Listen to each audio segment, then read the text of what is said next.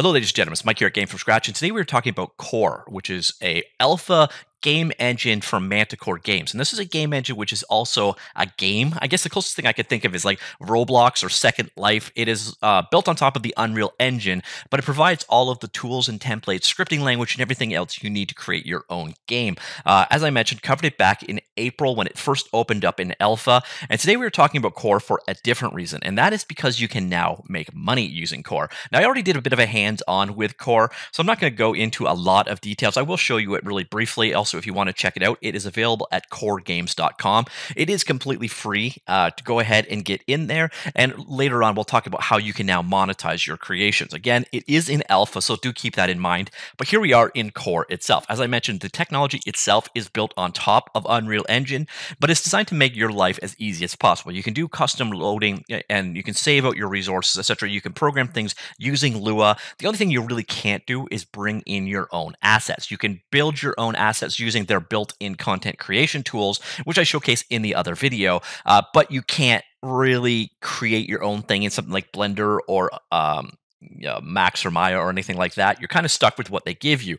Fortunately, they give you quite a bit. So here you can see one of the 3D models. I've populated a simple world with it. Now let's say we wanted to add in a sky, drop in the sci-fi sky. There you go. So let's say instead we wanted to have a moon, and so on. So you can bring in and drop in and create things like this. Here's your worldview over here. You're kind of stuck to what they provided for you, but there are a lot of things in here. So see here, you could start basically kit bashing your level. So you've got things like arches. You could build in those arches, and then you could build up the various different pieces to go together. Say we want to bring in a carpet for our floor. Let's bring in a candle holder. So you can start populating the world, but as you can see, a lot of these things are kind of built for being made into other stuff. So for example, you can take a cone and then we could add something on top of our cone. You got snapping tools to handle all these things, and basically you can start creating compound objects, and behind the scenes their logic will pull those things together and make it into an efficient mesh for you. So you start working with their built-in primitives. As you can see,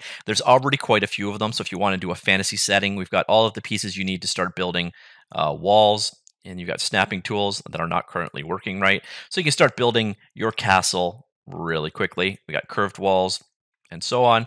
So there you see, you can start building up your level in the world using their built-in assets. And then we got all kinds of other things here. We've got things like audio tools for you want to put some actual sound effects into the world. I have sound muted at this point, so you're not going to hear anything.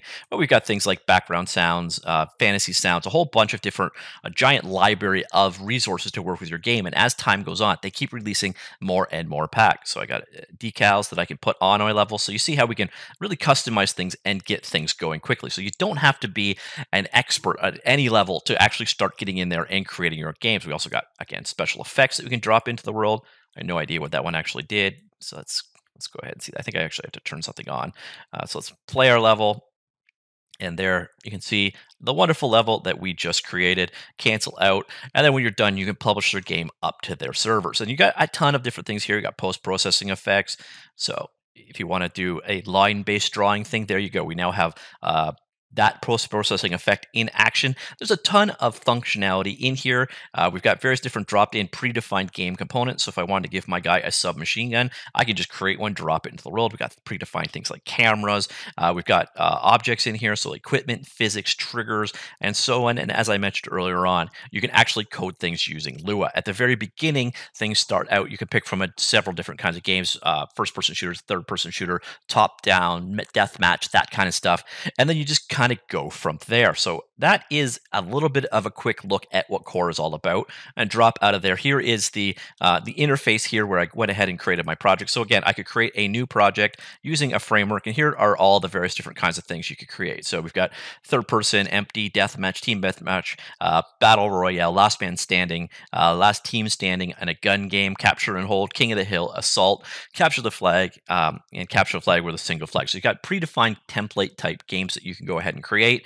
Obviously, you've got your project management in here. At the same time, you can also pull in from community projects. There's a ton of things that other people share that you can work from there. At the same time, if I was back in my game, I can pull in customized objects that other people have created, and we can go from there. On top of that, and this is where they're ultimately trying to promote right now, This is a collection of games that have been made by the community, and this is how you're ultimately going to be able to make money potentially. So you see here, we've got some that were made by Manticore Games, and then we've got some made by the community. I'm just going to pick one at random. This is Farmers Market. We'll go ahead, grow crops and sell them at the dynamically priced market. Upgrade your barn, find items, and use metal detector and do fishing. So I'm going to go ahead. We'll load it up. This is going to go ahead and grab all the resources from their server, load the assets, find a server to join the game, and we should be there in just a second. My default avatar, by the way, is a skeleton. So if you're wondering why that is there, that is why. So you can see here, they've obviously used a filter for their art style. You can get quite a few different kind of art styles going on. You can see the commands are all labeled down the side, so you can do a heads-up display, and we can just kind of run around in this world and do stuff. So this is one of the examples of what the community make.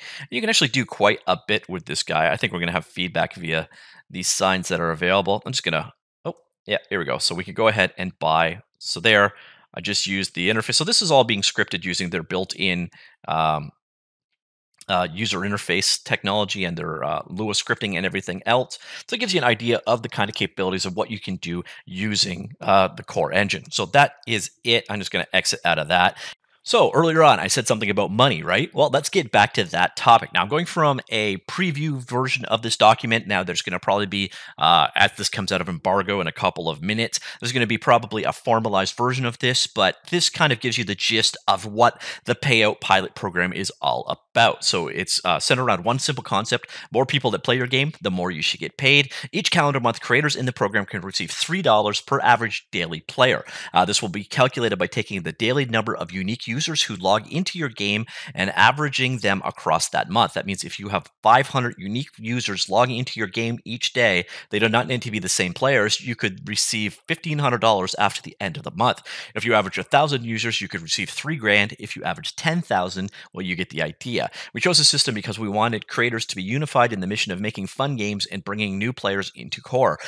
You don't need to manage subscriptions or design a vast catalog of microtransactions. Instead, the only thing you need to do is focus on making great games that attract and retain players.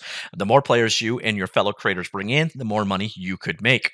And then we get how to join. Creator payout pilot program starts today with 100 spots, of which we have already invited nearly half. We chose the first group based off of dedication to the core platform. That means alpha testers, people that won previous contests, impressive newcomers. So that's where they got the first half in. The other half is available. So it looks like there's about 50 spots in there where you could start making money.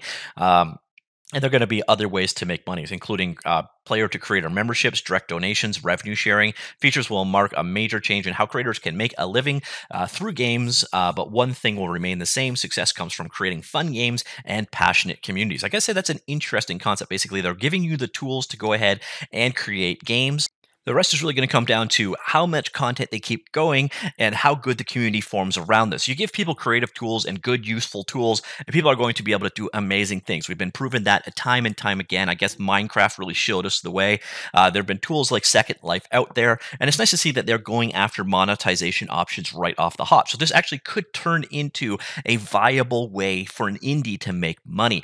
So it'll be interesting to see ultimately where it goes. Again, if you are interested in checking it out, it is available at coregames.com. I'm going to assume that the formal press release has come out by the time I actually release this. So in that case, check the link in the linked article down below for the most current version of the final version of the release details. But this does give you an idea of the kind of work you can do in core. It's going to be interesting if this does turn into a successful commercial platform.